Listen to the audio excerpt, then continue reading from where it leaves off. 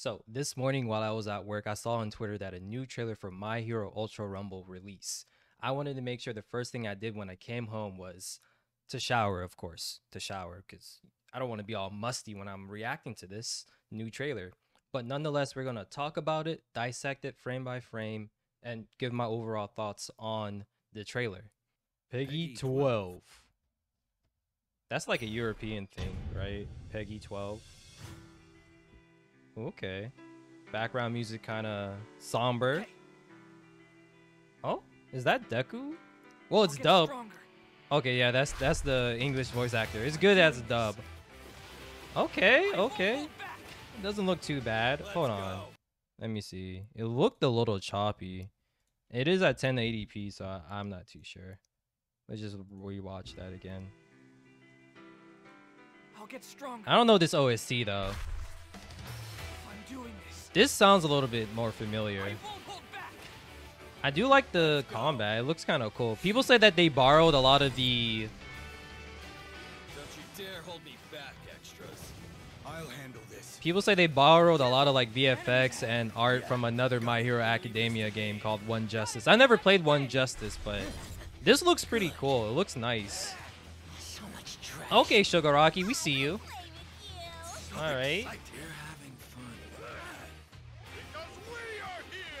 I like that. I like it. I'm so glad that they have voice lines. We don't want to have like a Nickelodeon All-Stars incident where it's like the game just feels so soulless, you know? Oh, that's kind of hot. Okay. Oh, Frog. I don't think she was in like the previous beta, the Frog chick. Okay, Mountain Lady. I'm pretty sure a lot of people are going to like Mountain Lady for sure. I like it. It's not bad. It's not bad. I like it. I'm excited for it. That's what's up. We should go there. This is just the beginning. Oh, okay. So this is the testing period. The 18th of August to the 22nd of August, and then registration. So you have until July 31st to register for it. That's cool. I'm looking forward to this for sure. Yeah. All right. So we're going to like go back and just look at some of the clips frame by frame. I do remember in the trailer, and there's gameplay of this too, like there's people who posted like gameplay from the Japanese only test that they did way back in the day, and I believe there's only one map, and it's basically the map from season 1 where the villains basically just party crashed the students, I should say, party crashed the students little training day and whatnot. So this is the only map and whatnot, but that could change in the future, this depending on how popular the game gets and whatnot. It's a 24 player only battle royale, so I guess the map shouldn't be that huge, but it shouldn't also be all that small either, you know. But I do like the fact that it is 24 players, so it won't take too long to populate each match, hopefully, and whatnot. I think most of this is cinematic as well. It's not too much like gameplay with the HUD. There is some like abilities that they did show.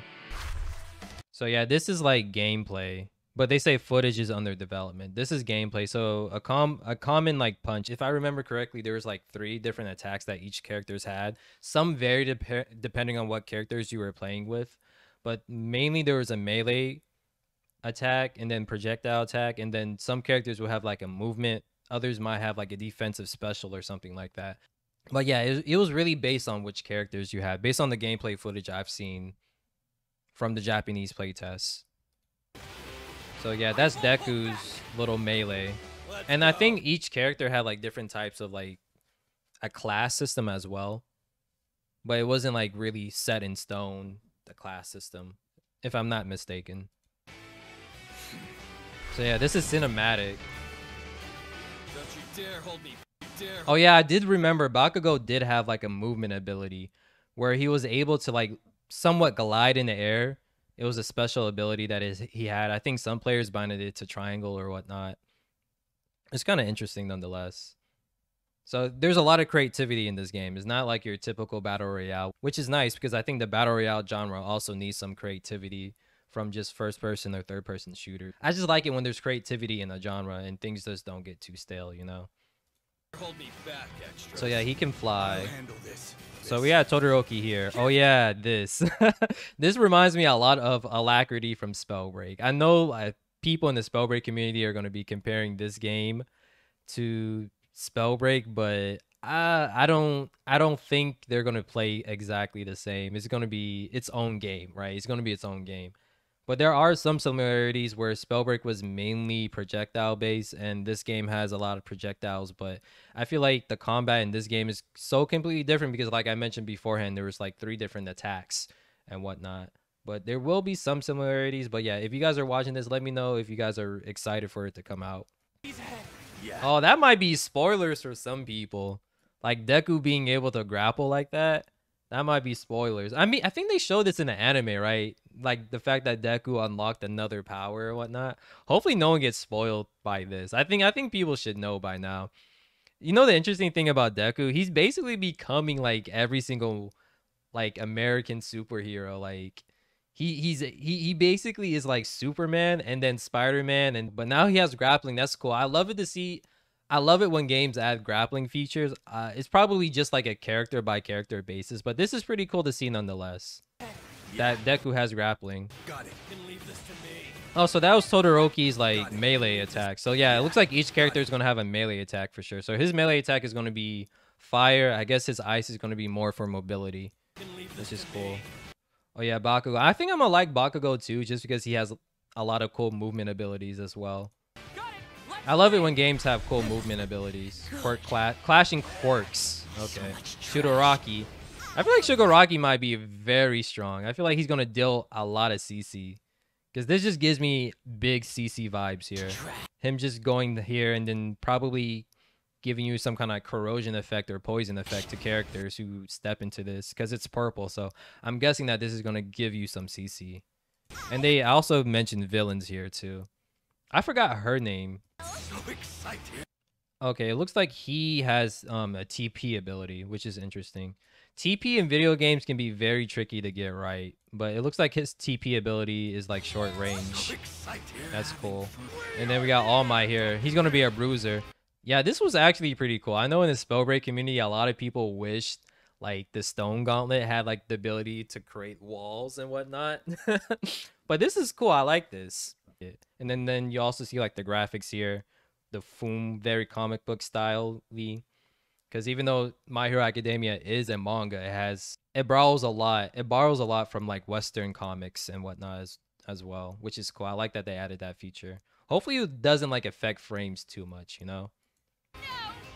And then you got Mount Lady. Oh, it looks like she has projectiles too. So I didn't even know that she can shoot projectiles while she's in her like gigantic state like this. That's pretty cool. Yeah, I feel like she's gonna be a fan favorite for sure. Hopefully not for the wrong reasons. Harness all your quirks on this arena. Okay. Deku giving All Might the hands. I never thought I'll see the day. I never thought I'd see the day when the student becomes the master. Tragic. This is pretty cool. I don't know what's going on. It's like very choppy, the frame rates and whatnot. Like I have it at 1080p. Is it because it's not in 60 FPS? Is that what's going on? Is that why it looks so choppy? But this is so cool. I like this ability from Bakugo. I feel like I'm going to love Bakugo a lot nonetheless. I'll blow you away. Him being able to spin like that. Oh, Uraraka's just picking up a car and just smacking people? I didn't even peep that the first time. Hold on. I won't let. And then Todoroki. Okay, it looks like Dabi's abilities like to cut people off, because I think this is like Dabi's fire over here that's blocking people off or something like that, or it could also be the zone. I'm not too sure. And then you got Uraraka over here just picking up a car and slapping people with it, which is cool. And oh, she also has like some CC ability too. She made some people float here as well. Oh, she has active camo. Oh, she could go invisible. That's crazy. I didn't even peep that the first time. She can go invisible. Uh-oh. Hopefully that won't be too OP. It's probably going to be more like active camo than...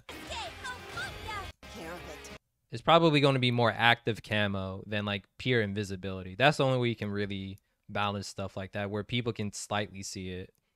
Maybe she goes completely invisible if she stays still. But I like this. I like the details too. Like you see the little like water effects dripping off of her before she's about to go invisible. There we go. Oh, you see Bakugo over here about to join in the fray. Shigaraki just doing a backflip because that's what villains do nowadays, I guess. They just do backflips. Oh, so he has a projectile too. I didn't even peep that. So he flips and then unleashes like a vertical attack that travels the distance a little bit. It reminds me of like the Stone Shaper Stone Slam to an extent. That's cool. I wonder if abilities can like bounce back from each other's like projectile abilities. I wonder if there's clashing, basically, like projectile clashing. It looks like there might be from here, from what I'm seeing. Oh, this guy, he just conjured up a stone out the woodworks. Oh, I wonder if you could use this as like a launch pad. That'd be kind of cool if you could. There's oh yeah, and if you look here to the left, as you can see, there's someone here that's like on the ground. So like heroes can save people, and I think saving people also boosts their stats or something like that, I believe. Let me see if I can freeze it. Yeah, as you can see, like there's a civilian here, and the hero's job is to save them. I don't know what villains do with civilians to boost their stats, but surely they do something. Again, I think, yeah, Dabi has something to do with like area control. Dabi definitely has some kind of area control here because he created like this blue fire circle flame. Turn to ash. Mount Lady got her own melee attack. Let's go. And then you got the heroic pose here. Yeah, I think that's all I can really say from this trailer. It's only like 1minute and 20 seconds long, the trailer, but it showed us a lot. I'm looking forward to it. I know they're advertising this on older gens, so it should run well on like even on PC because they have it on PS4, Xbox One, Switch, Steam. They're using the Unreal Engine. So it should run pretty well, fingers crossed. But yeah, let me know how you guys feel about this game down in the comments. Are you guys looking forward to it? But yeah, till next time, stay safe, and I'll see you guys later.